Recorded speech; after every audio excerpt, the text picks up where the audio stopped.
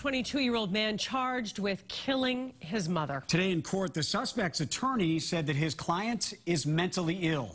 WBZ's Bill Shields has the details.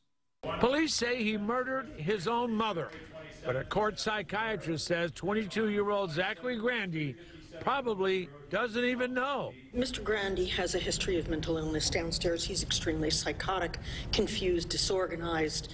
He had to go to Bridgewater yesterday for a pre-arraignment 18A. It is my opinion currently he's suffering from mental illness. It was Thursday afternoon when police were called to the Columbia Road home of Giselle Thomas.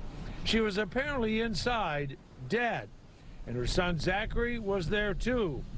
But his attorney says Mrs. Thomas had called police earlier on Wednesday evening. His mother had been in communication with the police. There was an awareness that he was in very, very bad shape. I don't know if there was an awareness that he was dangerous, but there was certainly awareness that he was psychotic. Attorney Halpern says Giselle Thomas had tried for years to get Zachary help.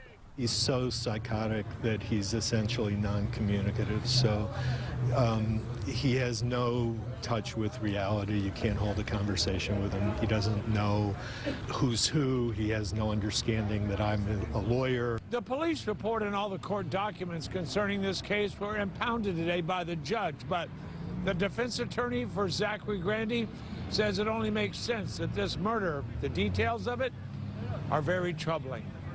In Dorchester, I'm Bill Shields, WBZ News.